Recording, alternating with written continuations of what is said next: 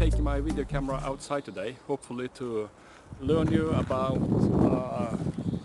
some kind of trees growing in the deep down in the Norwegian woods, but hopefully too how to import a movie file into Camtasia. Now it's in the end of March. It's rather simple to notice. Some trees have needles and some trees don't. They have nothing at all because all the leaves has fallen down. As long as the trees with leaves will be naked until the middle of May, I'll concentrate about the two trees with needles.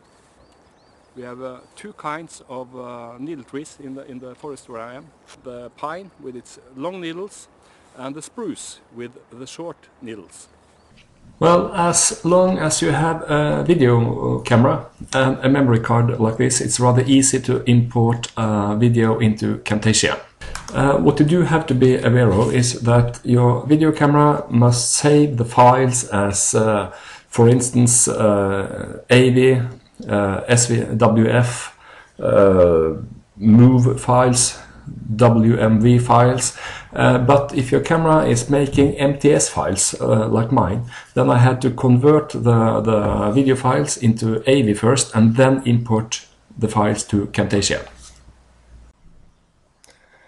Importing an external video file into Camtasia is rather easy. You use the import media button and then you browse and search for your video file and mark it open, and then you will find your video file here in the clip bin.